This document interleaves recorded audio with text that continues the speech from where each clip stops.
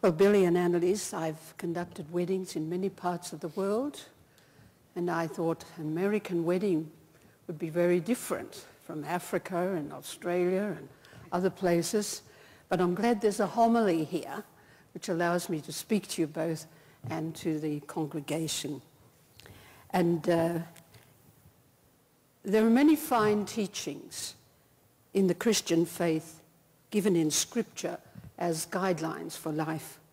And amongst the finest is the teaching regarding family and marriage. And from the Scriptures we know that God created humankind to live in families. That is God's purpose for society. And families begin when a man and a woman pledge themselves to each other in the sight of God, pledging themselves to the highest ideals of selfless love. Today we have witnessed your making your vows. Now this was not a contract. It wasn't a case of you do this and I'll promise that. It is not a contract. It is a solemn vow before God, a covenant, a marriage bond. And it's about that marriage bond that I want to say a few things. First of all, I want to say that it's a sacred bond. Some people say marriage is just a legal bond, a statutory requirement, a piece of paper, a document, a license. But it's much, much more than that. In the Christian marriage, there are 3 partners. And the strength of the bond is that it's made before God, and through God, it's kept. You have both been no strangers to vows and covenants, because when you were young people, in childlike faith, you promised to love and serve Jesus Christ as junior soldiers. Then at a somewhat maturer age, you committed your lives to God and were sworn in as senior soldiers. And only a few days ago, you bound yourself to God in a solemn covenant and then were commissioned and ordained as Salvation Army officers. And here today is another vow. You are joined in a vow uniting you to God and to each other. And what God joins together is strong. It is a love that can withstand every onslaught. It can resist any force that might seek to break it. It transcends every fear, and it surmounts every obstacle. It was the wise teacher of the book of Ecclesiastes who wrote these words, "A threefold cord is not easily broken." And in that cord, braiding together, are the lives of you two, Annalise and Billy, and God is intertwined with every promise in that cord. So the marriage bond is strengthened by God's involvement and will never be easily broken. What God joins is strong and sacred. And it's not only a sacred bond, but it's a permanent bond. You know, we live in times where promises are often broken with indifference and apathy, both by people and nations. We seem to live in an age of impermanence. We sometimes call it the age of obsolescence. And we say things are not made to last. And people even cynically say that about marriage. On attitudes today, a careless attitude to promises, pledges ignored, and commitments broken. But your marriage bond is a permanent bond.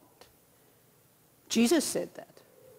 He was quoting from the creation story when he said these words, "When a man leaves his mother and father and cleaves to his wife, it is for life. The two become one flesh.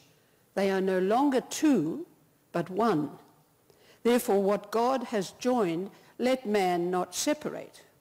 And that's true. You two become one flesh. Billy united to Annalise, Annalise united to Billy, just as parts of the body are united together. And you should, Billy, no more think of separating yourself from Annalise than you would of tearing your own body apart, because it is a permanent relationship, faithful through every circumstance, sickness and health, for richer, for poorer, till death us do part. So remember, this bond can never be obsolete. What God has joined is permanent. And the Apostle Paul reminds us of that when he says that the whole of married life is lived, quote, in Christ, unquote. And that phrase surely means that the relationship that you have now is lived out in the presence of Jesus Christ. Your activities are governed by the Lord himself, and all your decisions are made under his direction. This can never be more true than when you have both committed yourself to the call to ministry as Salvation Army officers. So it's a sacred bond and a permanent bond, and also it's a bond of love and tenderness. I imagine everybody here has heard of the Taj Mahal, seen a picture of it. It's the most famous monument to love ever built. I've had the privilege of seeing it, and it is breathtaking in its beauty. And you know, the amazing thing, it's made of the hardest stone, which is white marble. And it wasn't just the building itself, but when I went inside, there is the most amazing carvings that are so delicate that it's almost like lace. And I remember standing there and thinking to myself, this is love. Durable, hard, strong, like white marble, yet delicate, dainty, beautiful. I hope that your love will be like that. Strong, durable, permanent, but tender with the beauty that comes from your love for each other. And that love was so beautifully described to us by the Apostle Paul in that passage you chose, when he wrote to the Corinthians Christians that love does not bully or boss. Love is not jealous, doesn't make demands. Love is generous, always gives and serves. Love rejoices in the truth, cherishes and cares. That's a love modeled on the love of Jesus Christ for you, sacrificial love. So walk in love as Jesus has loved you. So with that love for God and that love that you have for each other, you walk into the future in ministry together, and most surely God has promised to bless and use you together for his honor and glory. And in conclusion, I want to read to you both, and to all the people listening, a contemporary statement to complement the ancient words of the Bible. I don't know who wrote these words, but I think they will resonate in the minds and hearts of everyone here. It's called Building a Lasting Love. Start by giving, expecting nothing in return. Say easily both, I'm sorry, and you're forgiven. Give gifts frequently and when not expected. Compliment each other, especially in front of friends. Never bury anger or resentment. It'll only produce bitterness of heart. Always listen to and respect each other's opinions, especially when they differ. Work equally as hard on your relationships as you do on any other aspect of your service or your music or your outside interests. Never assume your loved one knows how you feel about them, for love unexpressed has no power at all, but love spoken and shared brings joy. Treasure peace between you more than being right or having the last word.